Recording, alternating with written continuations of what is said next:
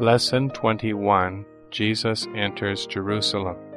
In today's lesson, we learn about the day Jesus entered Jerusalem triumphantly, purged the temple, and then was met with indignation from the chief priests and elders. We will learn some lessons about how people respond to Jesus with kindness and honor, and some with criticism. We also will learn about how we should not use religion for making money or getting honor from men.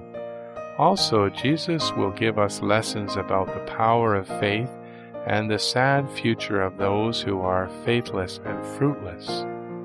Jesus asked his disciples to go to a nearby village and bring him a young donkey to ride upon. He assured them that if any asked why they were taking the donkey, and they should say the Lord needed it, that he would gladly let them take the donkey. Jesus clearly knew the place and the owner of the donkey, and that he would be very happy to let the Lord use his property. Certainly, Jesus deserves every kindness we give to him, and we should be so very willing to lend anything that he would like to use, such as our money, our time, our skills, our home.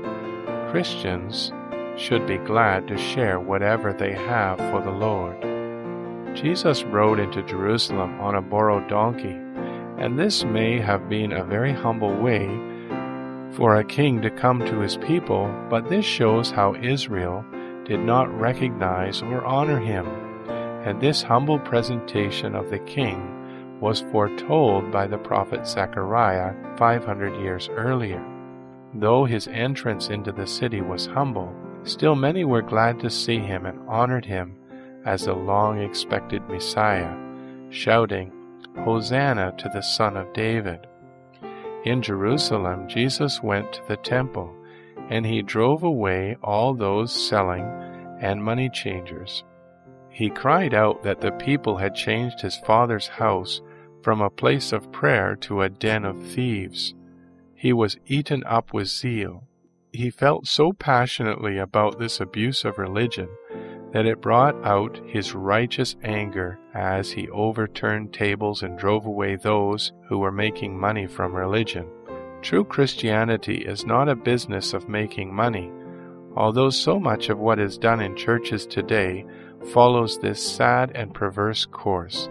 God delights in our sincere prayers and our drawing near to him, but despises when we offer spiritual services for a charge. This is a great abomination to God, and when you see and hear men using church services to make money, you can be sure that God is angry and will judge this hypocrisy. The children were admiring and honoring Jesus for his righteous actions and seeing in him the one they believed to be their Messiah. The children's praise of Jesus makes the chief priests and scribes indignant, but Jesus defends them by quoting from a Psalm of David, which said that God had ordained praise from the mouth of infants. The children knew more by their faith than the priests knew through all their learning. As Jesus left Jerusalem, he wanted to take some fruit from a fig tree, but when he found none, he condemned the tree, and immediately it withered. This was a picture of the unfruitfulness of Israel, and how they too would also be condemned, and their blessings given to other people who would love God. Jesus teaches his disciples that faith was powerful and could even move mountains, because if God wills it to be so, then nothing is too difficult for God to accomplish, and God answers prayers made in faith.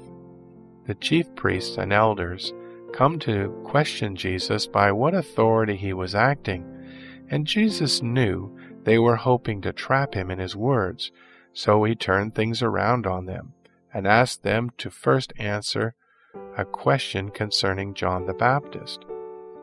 He asked if John's baptism was from men or from God, and they discussed the question among themselves and realized that they were trapped. For if they said it was of man, then the crowds would turn against them, for they all counted John as a prophet. But if they said his baptism was from God, then Jesus would tell them, "Why did you not submit to him?" They could not answer, and so they said they did not know where his baptism was from. And Jesus said, "Neither will I tell you by what authority I do these things." Those who try to resist God's wisdom will in the end look very foolish. Jesus goes on to speak in parables to help these proud religious Jews to see the error of their ways. He speaks of two sons, one who at first does not obey his father, but later repents and does what was asked of him. The other son said he would obey, but never did what was asked of him. Jesus told this to the Jews to show them that they were like the son who said he would obey, but never submitted to the will of the Father. Next, Jesus tells us a parable about a landowner who leased out his vineyard, and at harvest time sent servants to collect his share from the harvest. But those who leased the land beat and killed the servants. Then at last he sent his son in hopes that they would respect him and give him his due. But they also conspired against the son and killed him. Then Jesus plainly tells the Jews that they refused the kingdom of God while other sinners and harlots were entering into God's kingdom. The parable was given to bring them under conviction of their own treachery against God. They were so proud and thought that their spiritual authority over Israel could not be questioned, and those who did would be persecuted or killed. They would not recognize any authority greater than their own, even when God sent messengers like John and Jesus to their nation. They rejected John, and now they were also rejecting God's Son, and wanted to have him killed, so that they could keep their position of honor before men. It is this religious pride that will cause many to lose out on God's blessing and salvation, and they will be cast out from God's kingdom. Be sure you are not lifted up in pride, and think you are so wise that no one else can teach you, lest you also be in danger of rejecting God's salvation through Christ, or condemn those who are God's children. The stone which the builders rejected has become the chief cornerstone. This was the Lord's doing, and it is marvelous in our eyes. Matthew chapter 21, verse 42.